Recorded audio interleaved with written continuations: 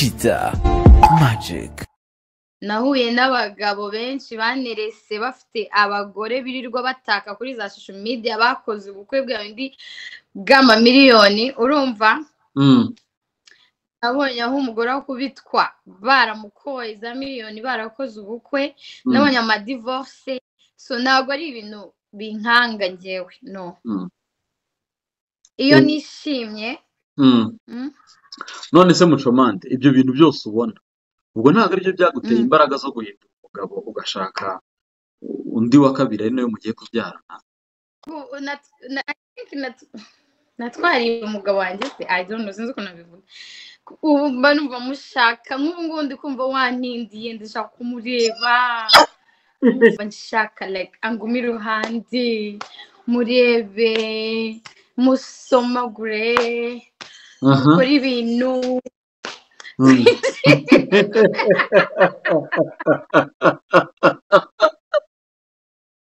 ukeneye ubuzima bwiza kandi bufite umurongo waba ukeneye kugura imodoka ku giciro cyiza ukeneye imodoka nziza wakodesha ukayigiriramo ibihe byiza ushobora kugura imodoka maze igahabwa akazi igisubizo Dova Business Company. Cheetah Magic. Reka tubasuhuze kandi tubifurize ibihe byiza ikaze kuri Cheetah Magic. Nizere ko umeze neza. Nzi neza ko mudukurikiye muri mu bice bitandukanye by'isi abari mu Rwanda ikaze abari hanze y'u Rwanda aba diaspora les diaspora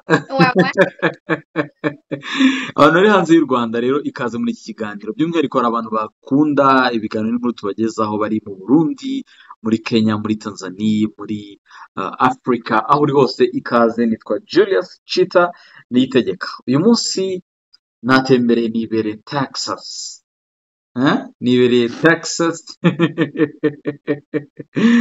twasuye wa mudamu mukunda cyane umeze neza meze neza cyane ese mvuze Texas mvuze niho cyangwa Texas ni state nkuru yeah niho well mba muri Dallas Texas ariko nyine ni Texas none se Dallas ubwo ni umujyi mutoya ni nka Nyamirambo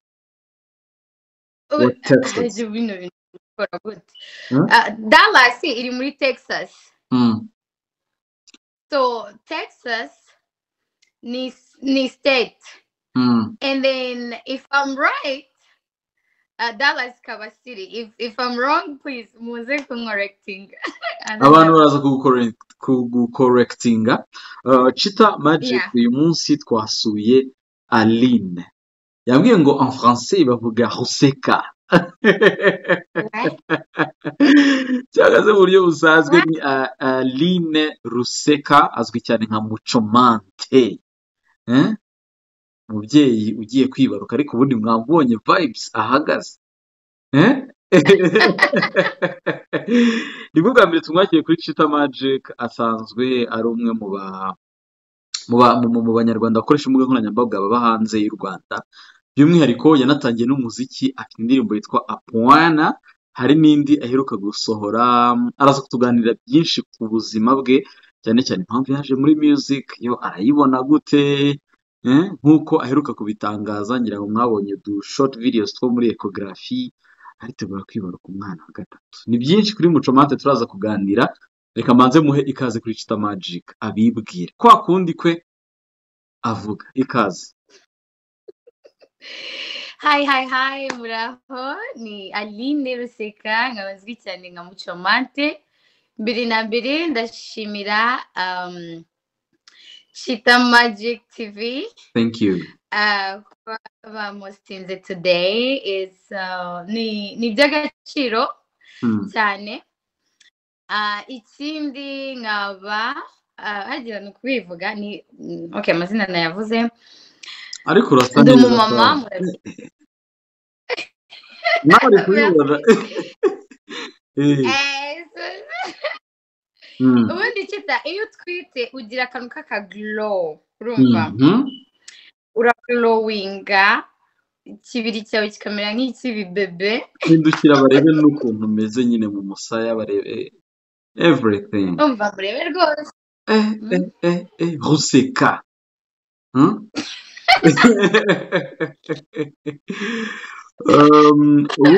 Ubu ngubu i Kigali turi saa sita n'iminota 10 mu masaha ya mu gitondo yo kuwa mbere itariki 17 aho ngaho muri sangape muri Dallas. ubu ngubu ni saa 11:10 tariki 16 oya ya 16 none se mbwira dimanche bimeze gute wa dimanche yanjye nyine kubera abana umuntu aba uri mu rugo amesa cleaninga ateka kubera ko Monday nyine ugomba gutangira akazi abana basubira ku ishuri. Umugabo ukamwitaho ryari? Umugabo wanjye ngajya mwitaho buri munsi every day. Hanyuma Sunday nyine aba ari umunsi wo no guhuza utuntu twose cyane cyane guteka ugateka amasosi biki cleaninga ugategura imyenda y'abana ugakora imisatsi y'abana kugira ngo Monday nyine bajye ku ishuri bari clean na urabyumva. Hari umuntu ushobora kuba ari bwo bwa mbere mu buzima bwe ari kureba Muchomante mu nteruro ebyiri cyangwa 3 wamusona kundi Muchomante ari mu ntoki. Hari nebaza ko waba uri sister wa Muchoma. Baza kubwira Muchomante ubundi ni mu ntoki. I get that a lot. Yeah. Abantu benshi bazi ko ndi sister wa Muchoma. Cheers. Cheers. Okay. Aline magambo make. Cheers. Mu magambo make. Okay, Muchomante magambo make. No mama. W'icyuki. Which ese ko wananiwe kuvuga. Mfite isoni. Okay. No mama ufite abana beza cyane. Ufite wubatse. Ukunda umuryango we n'abantu nkunda abantu cyane. Nkaba mfite good vibes, nkaba nkunda ku living a life. Also nkaba nzi priorities zanjye ariko cyane I love living my life nkishima nkakunda n'abantu. Other than that, that's all. Hanyuma mu bantu utekereza ko bari kureba iyi interview turi kugirana ninde muntu cyangwa babiri utekereje ko ari kuyireba bikagutera isoni? Nabonye uri kugira amasoni buri mwanya. Ninde muntu uri kuyirunda ko buri ari kundera? Okay, right now abantu bari kuyireba bakantera isoni harimo umuntu bita Keva ariyo ngo iyi interview. I love you so much. Undi nanone untera isoni ni mama wanjye kuko like hanyuma Shaddy ntabwo untera isoni. Yarakumenyereye byose. Shaddy yaramenyereye arabizi ko ndi umuntu uri aho nyine gusa uvuga.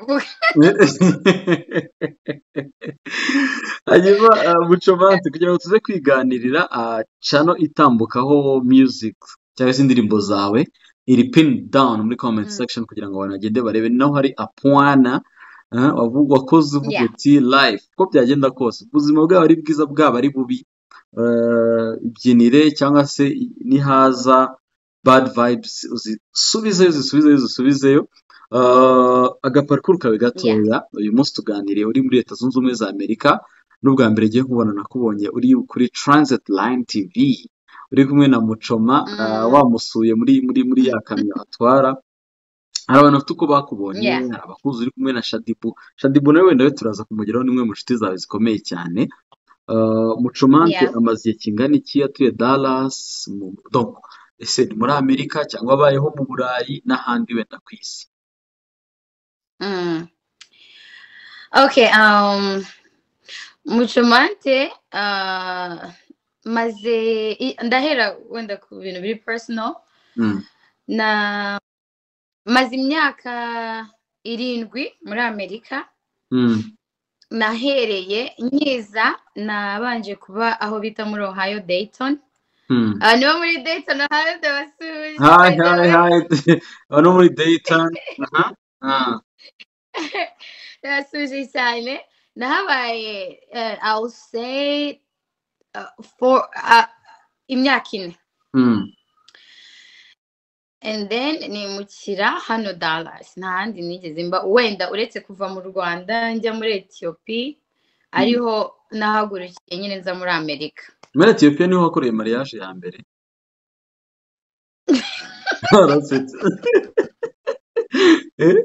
Aline kuri guseka ibintu byose. Ubugiye gutongera ifate ku maso na none. Na mariage nini ndakora. Ndakora mariage. Kubera iki? Kubera ko nago believing muri mariage cyane. Icyo believingamo ni iki? Urukundo. Believing mu rukundo. Uti wabaye muri Ethiopia gatoya mbere yuko uza muri Amerika. Abarundi babyita gushika. Ushikira muri Ohio Dayton. Hanyuma muchomante turi kumwe aha ngaha rero. Ese ubundi turagera muri parcours yawe. Ubundi muchomante bisobanura iki? Muchomante nyine simuzi nyine abantu bacoma se. Abantu bacoma iki? Babita abacoma iki? Inyama. Inyama. Ubwo hari ibindi warutekereje? Hari ibindi utekereje? Okay. Inyama. So rero njyewe kubera ko nanjye ndacoma inyama.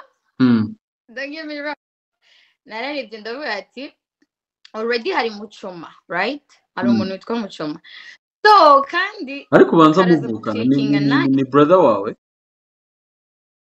No, he's my friend. Abantu benshi bazi ko ngo tugisha dufana, but he's just my friend. Birangira ubaye muchoma te. Ariko umuntu wanyise iryo zina by the way ni umusheri wanjye. Umusheri Kevin. Hanyuma wavukiye muri DRC Goma cyangwa ni Bukavu? Hano nyine hano hafi hano hirya. Niyo mpamvu ukunda Gisenyi cyane. Niyo mpamvu Gisenyi cyane aho nyine. Uba nta n'ahandi zitari Gisenyi. Ibaze ko mu Rwanda uzi Gisenyi cyane ahandi ntaho ubuzi no muri Kigali. Ibaze ko utazi Nyamata. Nta n'ubuzi no ku Ruyenzi. I Kigali naho nzi.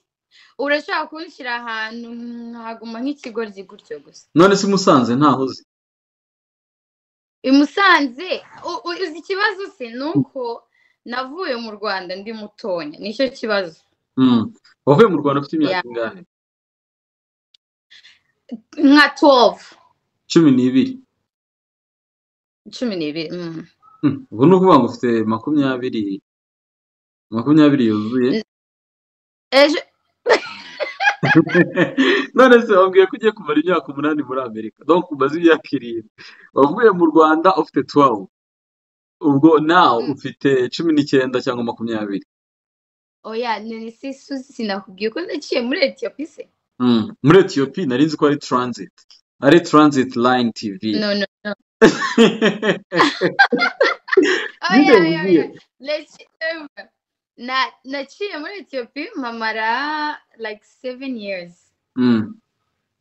Muri Ethiopia niho wigiye amashuri donc za secondaire cyangwa Bon, jewe ntabwo kibazo gishobora kuba cyoroshye. Yes, nyamesha pe ntabwo ari ngere chance yo kwiga urumva nk'abandi bose. So ntabwo muri Ethiopia ntabwo nahigiye. I took some courses ngeze hano ariko ntabwo njye nagize chance yo kwiga za secondaire na mu university nk'abandi bose. Ariko niho naciye muri Ethiopia niho twaciye tuhamara nk'imyaka 7 gutyo cyangwa 8 and then tuza hano. wabanaga na famiye cyangwa n'abavandimwe nyine bimwe famiye yose n'ababyeyi None mama wanjye na musaza wanjye. uti ntabwo wigeze ugira chance yo kwiga nk'uko ubibona bagenzi bawe ngo PhD ngo niyo noneho igiye gukurikiraho basoje masters degree abandi basoje bachelor's degree abandi basoje secondaire iyo ubonye umuntu wa graduating twibuka ko wowe utagize chance yo kwiga wumva bikubwiye iki? Biranshimisha kubera ko kwiga bitanga bisobanura gute knowledge urumva hari n'ibintu simbabesha hari ibintu nyine ubundusha hari ibintu burusha abantu ariko money wise ntago nta kintu wandusha kibaho sinzi nimba uburyo bwo gushaka amafaranga cyangwa bwo kubana nayo uwize ntacyo yakurusha umukubuza nta kintu yandusha ariko hari utuntu twinshi nyine tuba duconga bati nanjye koko ibimba mbizi tubabaza ariko nishimira bagenzi banjye because n'umuntu uwo ari we wese namugira inama yo kwiga urumva ariko nta muntu nagira inama nanone yo kugenda ngo amare imyaka 8-10 muri za college ngo ari kwiga ibiki n'ibiki I'll tell you kwiga ugire knowledge turiya tuntu duto ufata and then nowadays it's business it's business baby so yeah ntabwo ujya wicuza kuba Muchomante ataragize chance yo kujya mu ishuri akiga ngo aminuza ayo mashuri yose mbere narabyicuzaga byananambabazaga cyane nkigunga nkababara nkeneye ko narebaga abandi bana twari inshuti mu Rwanda abana tungana abakazins nkabona nyine bafite knowledge njyewe nyine nkumva ko ibyanjye byararangiye maze kwisobanukirwa numva ko ntago ishuri ari ryo ryatuma ubaho cyangwa ritume utabaho that's when nahise mbivamo ibintu byo kubitekereza cyane nangira gukora no kwirwanaho nyine Muchomante wa mbere ubwo n'aba kabiri n'abandi wenda bazaza nta wamenya ntabwo baza kubera ko Muchomante bumva ko ari izina bumva ko ari izina ngo riteye isoni baba bashaka twa Queen twa Princess twa Miss kanaka kandi wowe twa Miss what hanyuma Muchomante mu buzima donc mbere y'uko uba muri Amerika n'ubuhe buzima bukomeye wabayemo nawe ujya wibuka ukareba urubyaro rwawe cyangwa ukareba ubuzima urimo ugashimira Imana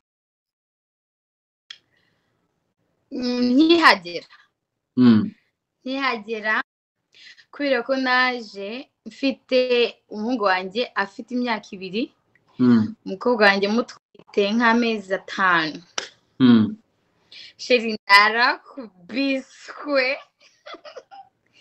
ubuzima bwarankubise kubera ko hano ugomba gukora ugomba kumenya imodoka wanga wakunda you have to be independent urumva kandi ugomba guproviding ugomba gushura ama bills ugomba mbese ibintu byose byaracanze byose binyikorera ku mutwe nyine nk'ahandi ugera ukatangira kwifuza like kwisubirirayo ukumva ntabwo ari ubuzima noneho nkareba ukuntu I'm still young abandi bana nanone turi mu myaka imwe bari kwiga bakubaye bari njyewe ndaho ngomba guproviding ko ngomba kugira appartement y'abana banjye ngomba kujya gukora ngomba kujya gute nyine nkagira depression byaramvunye none se papa w'abana be icyo gihe wari waramusize muri Ethiopia donc byari byaragenze gute ntabwo twari turi kumwe we yari yarasigaye byari byagenze gute arasetse ese Muchomante ibintu byose ndi kukubaza iri gute eh urumva ntabwo ngomba kumuvugaho kubera ko ntabwo ari umuntu uba muri ibi bintu bya social media n'ibiki so yeah ariko just ntabwo turi kumwe ntabwo mwari muri kumwe n'ubuzima bwari bukomeye kwiyubaka abantu iyo bakubonye rero uri kuri Instagram live na Shaddy bakubonye i Kigali bakareba uburyo wenjoyinga amafaranga uburyo uri umuntu utwika nk'uko muri iki gihe nyine bivugwa ntabwo batekereza wenda imvune wagize kugira ngo ugere ku mafaranga ubu muri Amerika no muri iki gihe utwite ubu ufite akazi ka buri munsi ubu uracyari mu kazi bon right now ntabwo ndi gukora ariko kubera ubushake bwanjye n'umusheri wanjye kubera ko ntabwo ashaka ko nkora yeah ni ubushake ntabwo ari ukuvuga ko akazi kabuze cyangwa iki nicyo wabwira abantu bagufata nk'umugore w'umutwitsi nicyo wababwira sorry ngo nicyo wabwira abantu bagufata nk'umugore w'umutwitsi ako kantu ejo hari anniversaire nagiyemo and then umukobwa gutyo umurikirana umwana mwiza cyane arambwira araza iruhande rwanjye arambwira ati umva gusa nkumva ngo ndagukurikirana ndagustokinga ahantu hose ngumva ngo ariko uri umusleigh queen ariko uzi gupanga ibintu byawe neza uzi kwita ku bana bawe narazize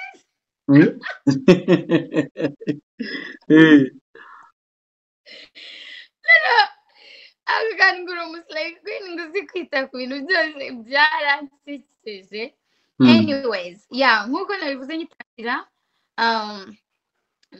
mfite priorite mfite ibintu ngomba kwitaho mbere y'ibindi byose yeah so nujya ubona hanze ndi kwishima ndi kwivugira ibyo nshatse ndi kwinjoyinga life ujye umenya ko hari ibyo narangije gukemura ibyangombwa byangije gukemuka yeah kandi njyewe I'm that one person nkunda kwinjoyinga nkunda like ubuzima ni bugufi you never know none ubwo abagufata nk'umutwitsi nicyo wababwira yeah ndi umutwitsi kandi ntabwo ndafitemo hari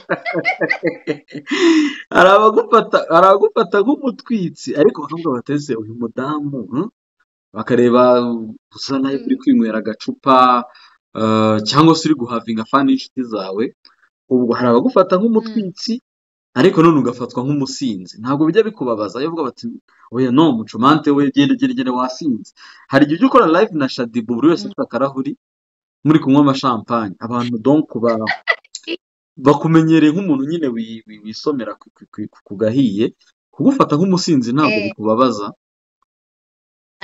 ntabwo bimbabaza kubera iki ntabwo bimbabaza kubera ko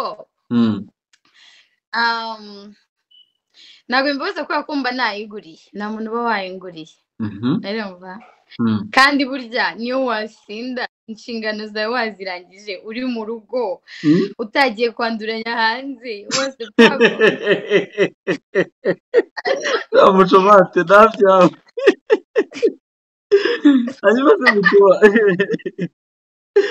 barega twinjire no muri chapitre sasa ku nshuro ya gatatu nabonye donc nagendeye kuri Instagram yakora ku munsi ndagukurikira postinga video ya mbere ugaragaza ko noneho wasamye ko noneho muri ecography ukuntu umwana ameze hari n'umunsi mwagiye kureba igitsina cye I think ko last week aribwo byabaye uri kureba ukuntu umwana bimeze mu nda ufata aka video reka twigane kuri iki kintu ujya ukumbura gutwita muchomante nk'umuntu ugiye kwibaruka ku nshuro ya gatatu ujya ukumbura gutwita cyane ni ibiki wenjoyinga rero iyo uri muri ibyo bihe byawe ninjoyinga akada ndakinjoyinga cyane like ninjoyinga akada kaza nyine hanze ari kanini mukondo ugasohoka ibiki ndabyinjoyinga cyane ikindi ninjoyinga ni like iyo umwana arimo gukubita ari mu nda, ari gukubita imigeri. it feels, yeah, it feels, oh my god, it feels so good. Ikindi kandi bituma feelinga nkaho ndi gufasha, like ndi gukorera Imana, you know. Ni nko gukorera Imana because ni nko kurema, urumva. Hari ubuzima, hari umuntu uri gukurira njyewe mbitse njye ndimo kurema. Ntago cyangwa baze kwifata nabi abantu kiri ngo ngende Imana, ariko sinzi imba uri kunyumva. Ndi kukumva. Haguruka barebe ukuntu umeze. Mbega kanda kanje ntago kanje kagaragara. Neza ko bitagaragara. Haguruka nyine barebe ukuntu umeze. Cheka ni magara kunde uzi murambona. Ongera uhaguruke gutya. Okay.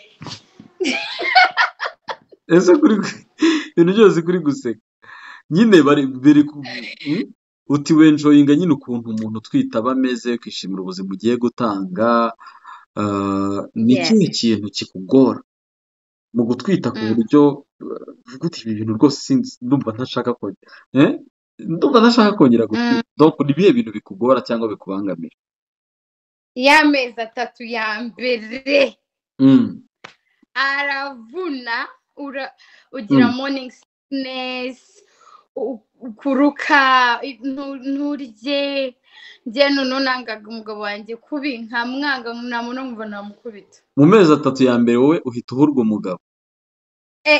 Nagumba nshaka kumubona na gato.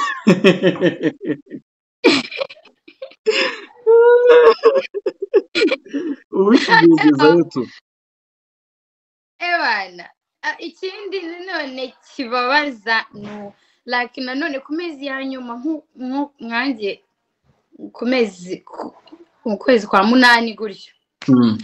Ubu bwa position nyine urumva kuryama wapi ibintu nk'ibyo. Ikindi cyanyuma no kiza ari finale no kubyara gupushinga my friend. Ariko numva benshi bakunda cesarienne, bakakubaga benshi barabikunda ngo ari n'ababyihitiramo mu kubyara.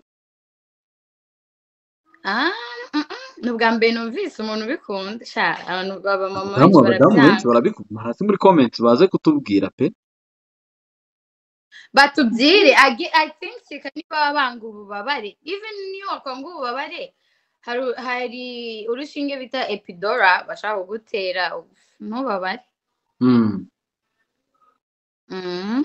Uti amezi 3 ya mbere kuri wowe aba ari mabi, umugabo aba yaragowe cyane. Umva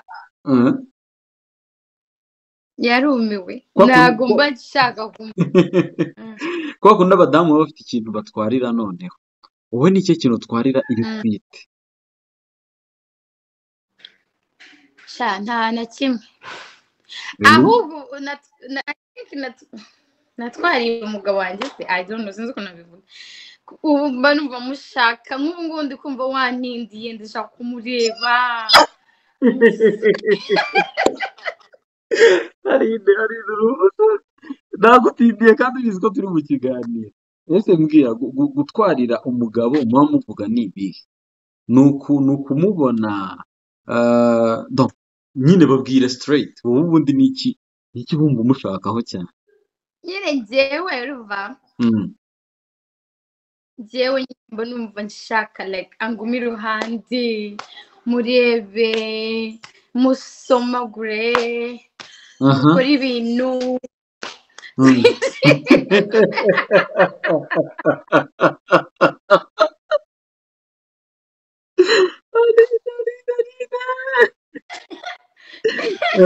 Shida, ibintu ntubikuramo, ntabwo nzajya gukorera aba interview. Ntabwo ndabikuramo. Ongera utangire, wigira imbere nka gutya. Gutya? Voilà, gutya. Ongera utubwire ibintu wenjoyinga muri pregnancy yawe ku mugabo ni ibi. Ugiye kubisubiraho nta kibazo. Muri pregnancy, 5 things that you enjoy on your husband. Okay, 5 things. Mba- Shira Muchoma uri fake kabisa. Ndetse ko utari gusubiza. Okay, I'm gonna be honest. Mm. Urumva maze nyine nshaka kumureba urumva shaka anguma iruhande mbese ari nijye mba numva nuko nyine ngira amahirwe umugabo wanjye agakorera mu rugo n'ubundi ajya ku kazi najya muherekeza ubwo rero abari mu rugo mba nshaka kumureba buri kanya nguma iruhande musomagure nyine dukora ibintu by'abantu bakuru Muchomate uri umusazi.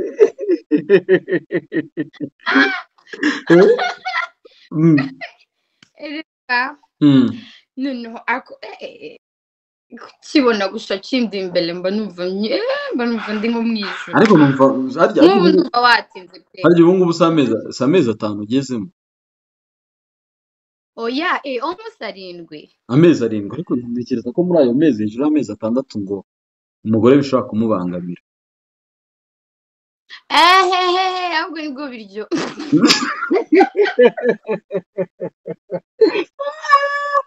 Cyangwa aricyo kintu cyonyine uba ukeneye. n'ibiryo wabireka Muchoma ko ndi kumva udasanzwe. oya reka nkugire nyine ngiye nuko wenda mbivuga abandi bakagira niyo kubivuga ariko nukuri ko umuntu ubwo wese yabikubwira ko ku mezi 6 kuzamuka uba wumva oh my god uba ufite ubushyuhe None se mbere ya pregnancy ubushyuhe buba bwaragiye. oya mbere ya pregnancy nyine aba ari ibintu bisanzwe aba ari ibintu bisanzwe umugabo n'umugore nyine bisanzwe cita nk'uko we n'umugore bameze nyine Reka twikomereze ikiganiro. Utajya ataka umva. None se mbwira harya ugiye kwibaruka umukobwa? Umuhungu. Abandi bakuru bo nabonye harimo uwo musa w'umukobwa. harimo umuhungu n'umukobwa ya Ni umuhungu n'umukobwa. Ugiye kwibaruka undi muhungu nakomeza nkubwira ni good luck kandi Imana ikomeze igushyigikire.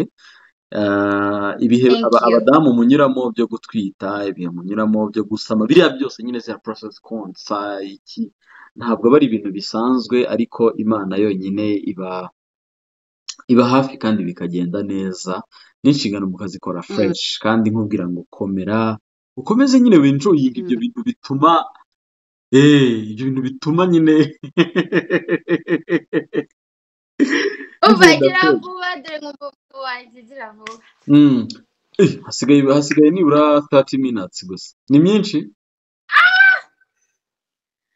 okay ndihangana oya ntabwo 30 iragera ariko ni mikeya ni nka 20 kuko hano deja tumaze kuba saa 6:38 za donc Monday yageze nijoro nijoro ni hafi saa 7 hanyuma Muchomante umuntu witwa Mbabazi Shadibu umuntu uvuze iki mu buzima bwawe?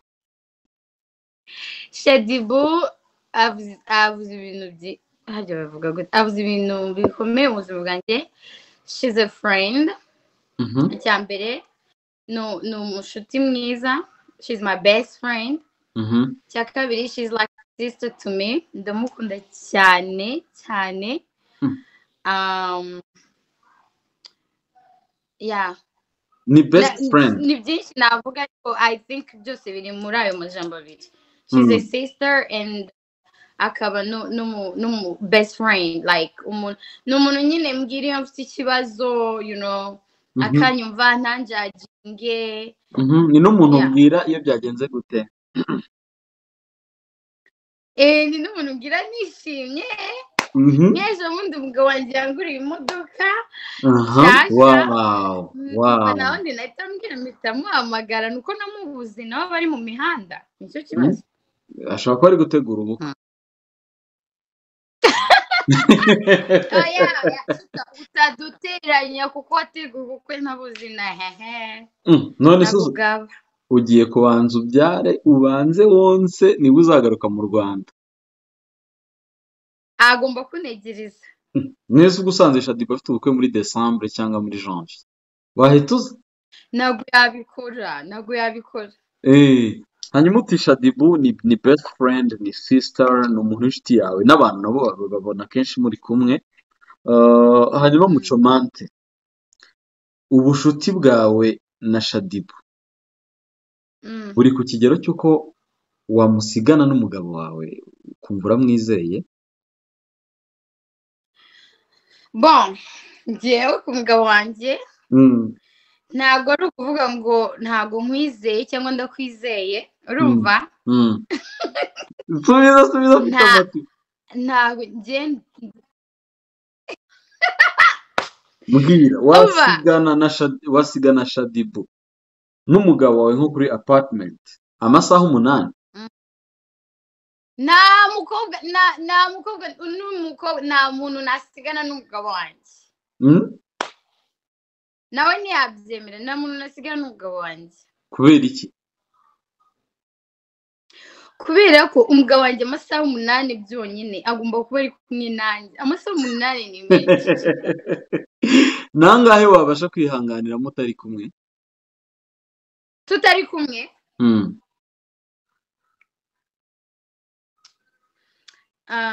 Amenshi ni nk'abiri.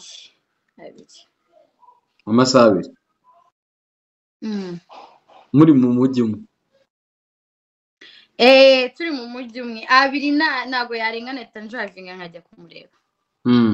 Wonje ugume hamwe kubera yuko face yawe iri guhinduka gato ariko gutya komsa. Hanyuma Muchomante uti Shaddy ni best friend wawe inshuti yawe mukunda gukora live inyinshi wowe ntabwo bugaragara.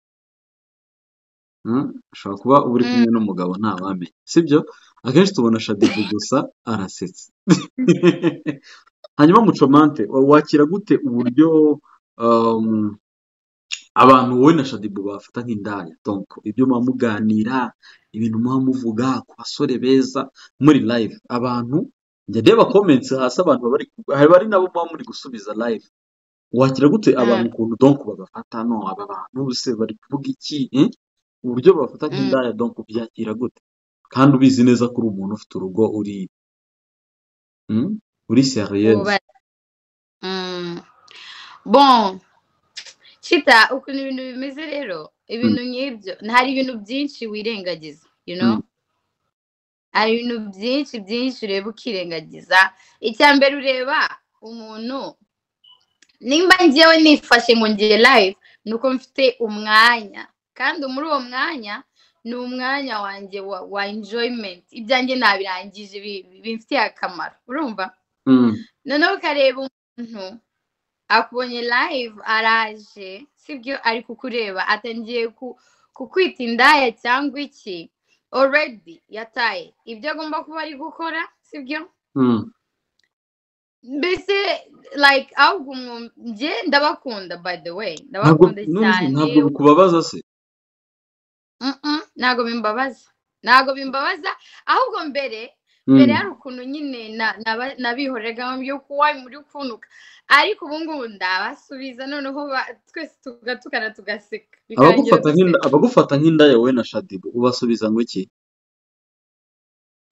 Nise kumba mbizi ko tutari indaya narinda mbasubiriza iki? Urabihorera? Ndabareka nkisekera tukisekera twikomereza. Urabahindura donc urabihorera? Wazi ukita umuntu indaya utamuzi wowe naza okay n'ubwa mbere njye nawe tuvuganye right ndaje ndavuze ngo Chita n'umugome Chita nibi ubu byakubabaza tutarahura ariko abantu babagendera ku bintu ngo muri kuganira nibita ku bintu tuganira byo bazana se mama bipanze se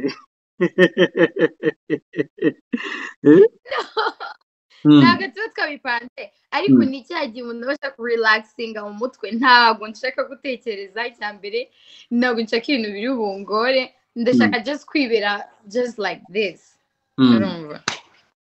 Rero ndivugira ibyo nshatse erega nta muntu ushaka kuza hano kuri televiziyo cyangwa kuri Instagram live bakubwira ubuzima bwe nyabwo nibyo ngenda mbwira abantu be careful ntabwo ibintu byose mubona kuri izi televiziyo cyangwa kuri social media aba ari byo ntabwo aba ari ubwo rero muba mutubeshye ntabwo izi ukuri ko 99% aba ari byo kubeshya urumva ntihabuze abaza ngo babivuge yes ariko ubuze like waza ukavuga ibintu byawe ngo bagufashe iki se bakumarira iki Muchomante wambwiye ko utemera mariage ziriya tubona kujya kwa pasiteri kujya kwa padiri kujya kwa shehe za dote ni iki cyatumye biriya bintu byanga wumva utabikeneye mu buzima bwawe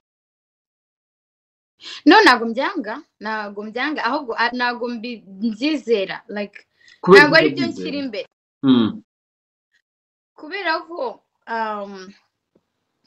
kuko mumaze kubona imyaka mike maze ku isi ariko uretse ko atari mike imyaka yawe ubundi nabonye abantu nayo haraguru bari ngo Muchomante afite 26 ans nabonye bavuga ngo wavutse 96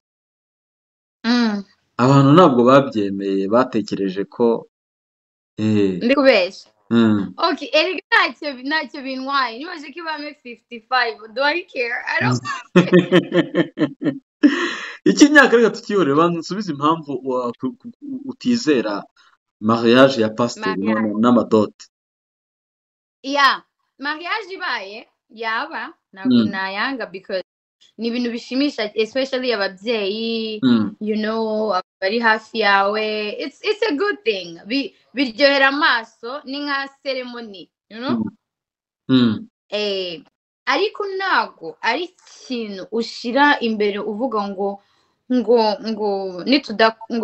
nimba udakoze ubukwe n'umuntu ngo ntabwo umukunda no nabonye kenshi abantu bahemukiwe n'abahemutse bakoze ubukwe nahuye n'abagabo benshi banerese bafite abagore birirwa bataka kuri za social media bakoze ubukwe bw'amamiliyoni urumva nabonye aho umugore wo kubitwa baramukoye za miliyoni barakoze ubukwe nabonye amadivorce so ntabwo ari ibintu binkanga njyewe no iyo nishimye none se Muchomante ibyo bintu byose ubona ubwo ntabwo aribyo byaguteye imbaraga zo guhindura umugabo ugashaka undi wa kabiri ari nawe mugiye kubyarana ibyo za divorce ubona imbaraga zo kumureka naje twararekanye mbere nari ndi umwana pe nari ndi umwana so that's wari ufite nk'imyaka ingahe wari ufite nk'imyaka ingahe inza bwa mbere ubyara donc bwa mbere nari mfite 17 imyaka 17 yes ni nabwo wabyaye bwa mbere hanyuma rero nari nkubajije nti ibyo bintu uvuga uti mu ngo abagore barakubitwa hanze ahangahe ibintu birakomeye ntabwo ari byaguteye imbaraga ukavuga uti reka nkomeze ubundi mu buzima ntabana n'umugabo igihe nikigera nzashaka undi wa kabiri ari nyine donc ari we ubu ngubu muri kumwe Kevin oya ntabwo ari ibyo ngiye nkunda abagabo cyane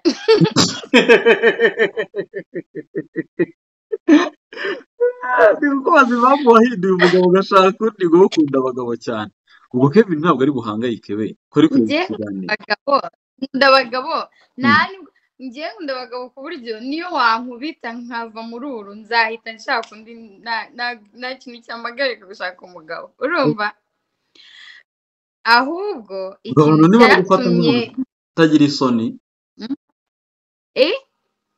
komereza kuri ahubwo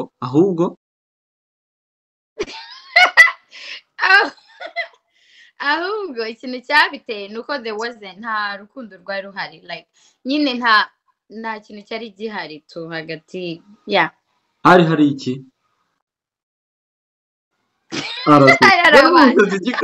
hari iki abana hari abana kandi batubwiye ko nabyo ari ibintu ukunda cyane ko ukunda abana sibyo yes hanyuma uti ibiba mu ngo bigutera ubwoba cyangwa se ukabona ubuzima bw'abantu bari married uburyo babayeho ibyo banyuramo bigatuma ugira attention ukavuga uti reka mbe ndetse ukiberaho ubuzima bwo kudakora ubukwe cyangwa se bwo kutagira mariage ziriya z'amafamiliye. Ni iyihe nama wagira umukobwa ubayeho nk'uko wari ubayeho 2015?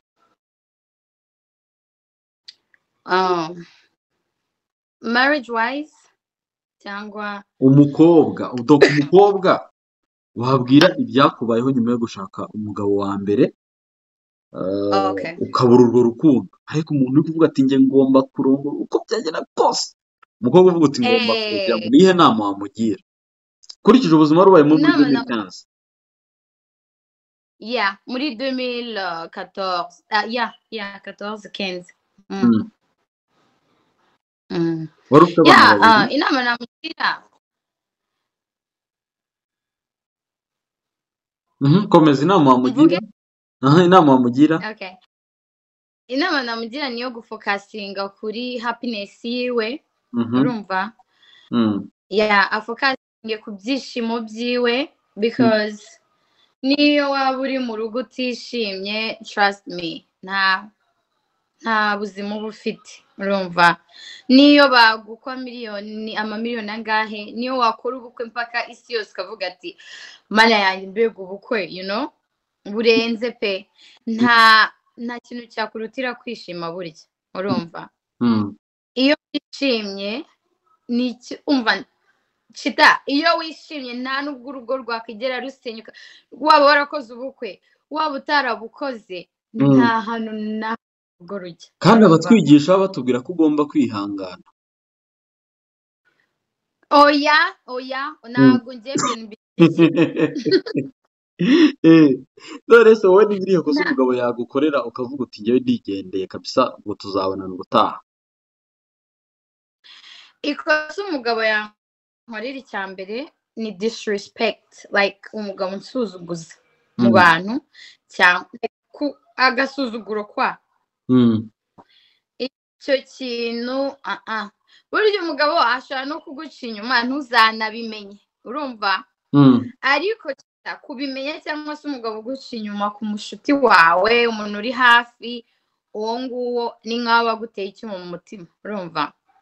Niko kagasuzuguro mvuga, urumva? Cyangwa se umugabo muri nk'ahantu muri kumwe n'abandi bantu mwajyanye ntakwitayeho, ukabona ari kutetaninga abandi bakobwa, yabashimije wowe wicaye wenyine wumiwe, ntabwo bari umugabo, urumva? Ikindi ni umugabo umwubita, wapi. Wakubiswe kangahe n'umugabo? Arasetse kangahe? Chita, wambabariye? Nyamara turi kwiganira muchomante. Mva nkubwire, ejo mwana wanjye zo ni interview zambaze ngo mama baragukubise, ndakwiyamye.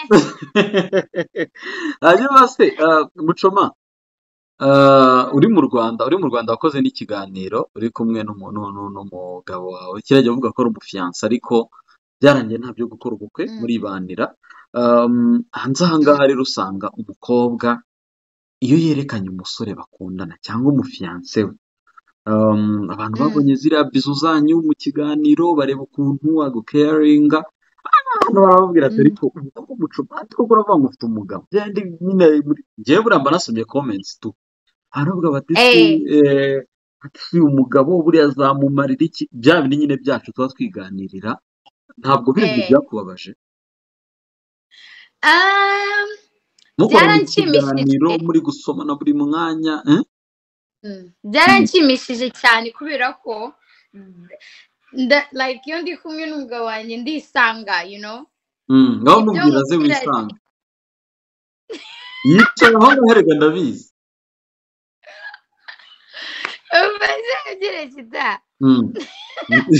Sicaye aho ngaho ndabizi, yicaye aho ngaho muregeranye. Aramuregera.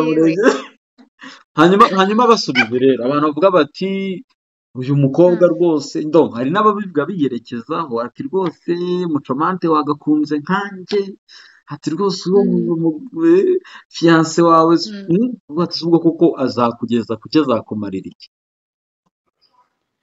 ikintu nababwira rero ni kimwe yakigezaho yagira icyo amarira yagira ntacyo amarira n'uwanjye n'uwanjye kandi ni njyewe azaba yakimariye cyangwa atakimariye so they shouldn't ntibagire ikibazo pe ntibagire arasetse neza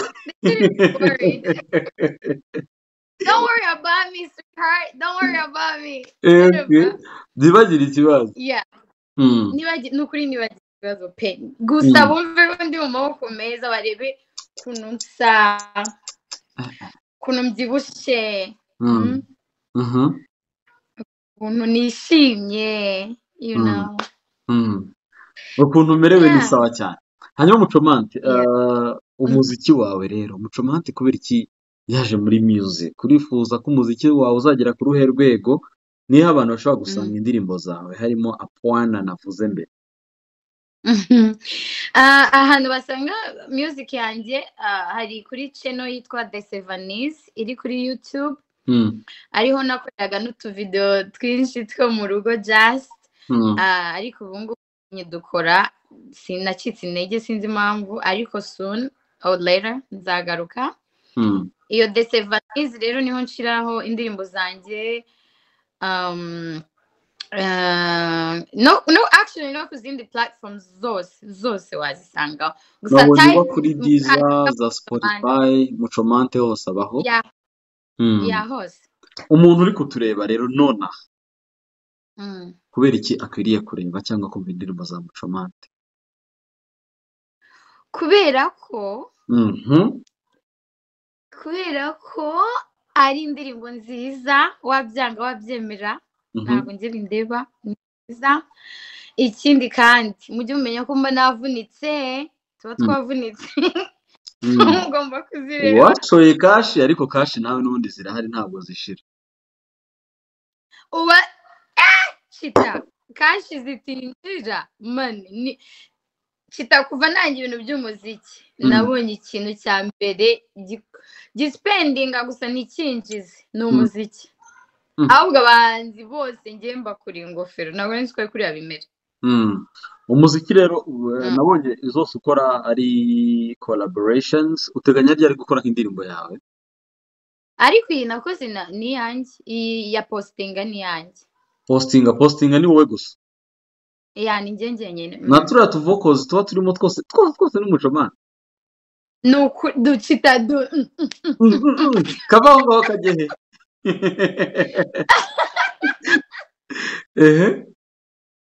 nuko kwimana ni njye umva uyumve neza urasanga ni njye nyine hanyuma mucomante mbere yuko dusoza rero kuri Instagram mucomante yitwa mucomante gutyo mbikubwiye n'umubona witwa follow kuri YouTube ni kuri Le Sevanis YouTube channel hanyuma ndabaha link iriho izo videos kuri Le Sevanis hanyuma murebe video ziriho mucomante mushobora kumuha ibitekerezo mushobora kumubwira ibyo mumwifuriza n'ibyo mumwifuzaho iki kiganiro twakigiranye abantu bari muri Amerika gukorana n'abantu bari muri Amerika muri iyi gahunda biratugora cyane kubera yuko kugira ngo uhuze n'amasaha yo muri Amerika hano bisaba kuba uri mu ijoro cyane cyangwa se nanone hano ukaba uri mu gitondo kare kugira ngo umuntu muri Amerika we bibe bwije rero se abantu batuye nko muri Canada cyangwa abantu batuye muri states za kure nibo usanga amasaha wenda ari ku manywa mucomante ikibazo cya nyuma ubuzima tubamo iyi si ubona ni ihe somo yakwigishije nk'isomo ry'ubuzima wasangiza abantu bari kukureba isomo ry'ubuzima ni gukunda ubuzima like cherish gukunda ubuzima ufite today like right now urumva ukabwinjoyinga no kugira neza just you know ukagirira abantu ukakora icyiza ugakora ineza udategereje inyungu urumva or anything just ukagira urukundo in general you know yeah. And then ikindi spend your time n'abantu bagufitiye akamaro mu buzima bwawe. Right. Always muri interview zanjye sinzi mo nkunda kubivuga, please spend your time abana bawe, mama wawe, umugabo wawe, babantu bawe babandi nyine uvuga ati bari hano, nibo bantu wakagomba guspendingaho time yawe yose. Tuzamenya gute rero gutandukanya abantu badufitiye akamaro n'abatagadufitiye? No, urabimenya. Ndaba mentioning like your family. You can also n'aba friends, yes, but cyane if you still have nimba ugifite ababyeyi, please ita ku babyeyi bawe, kubera ko kugira ngo urambe kuri iyi si ugire n'ubuzima bwiza pe, ugomba kugira umugisha ababyeyi bawe no matter what. Icya kabiri, ugomba kugirira abana bawe akamaro. Please, ugomba kuba uri hafi y'abana bawe ukabakunda, kuko abo ni abantu bazakwibuka forever. Nugira icyo uba wenda nk'uramutse upfuye or anything, ikintu kikakubaho, nibo abantu bazakwibuka forever. Ariko your friends, twebwe tuba duhari gusa, let's party, twinywere, twinjoyinge. Ariko Chita, iyo hagize ikintu kikubaho, trust me, icyumweru kimwe ni cyinshi, twita tukwibagirwa biba birangiye. Yitwa Muchomante Aline Ruseka. Aline Ruseka niyo twari turi kuganira, n'ubwa mbere twiranye ikiganiro hano mu Rwanda ni saa 7:01 buriya muri Texas, muri Dallas ubwo ni saa 12. Byari byiza kuganira nawe muri minota irenga 50. Wari ugiye gutekera abana no gufata neza umugabo. Reka ngushimire for this time. Abantu bagiye muri comment section down barebe indirimbo n'ibihangano ukora byose, nyine biba bihari n'amavideos yawe kuri Lesevanis kuri YouTube channel. Mubwirane rero Imana ikomeze kurinde, ukomeze uryoherwe na pregnancy yawe. Thank you. Muchomante, mbere ko murekura niki wabwira abantu bari kukureba dusoza? Nabwira abantu bari kundeba ndabakunda cyane, kandi namwe ndabizi ko munkunda. Please keep supporting me. Indirimbo yanjye yitwa Postinga nago mwayirebye, sinzi ikibazo yagize. Please go ahead muyirebe mumbwire. Wagira ngo yisohoye bari muri lockdown. Wagira ngo yisohoye badahari, you know? So please, I need you guys to support, support yanyu, musupportinge, kandi mujye sliding in my DMs mumbwire if there's something I'm doing wrong or right, ibintu nk'ibyo. Support me, love me, and I'll do the same. Thank you. Reka ngushimire wakurikiye iki kiganiro, urw'agaciro gakomeye wakurikiye Cheetah Magic. Uyu munsi turi muri Dallas. Nabonye abantu bari kunsaba kuganira na Mutoni Asia, nawe yamaze kugera muri Leta Zunze Ubumwe za Amerika. Nibidukundira nabona umwanya tuzamubaha tuganire nawe tubwire ukuntu bimeze mu minsi ya vuba naboneka. Reka dushimire Aline Ruseka aka Muchomante, wakoze cyane kubw'umwanya wawe. Be blessed, Imana ikomeze gushyigikira. Thank you so much, kandi nawe Imana iguhe umugisha. Cheetah Magic.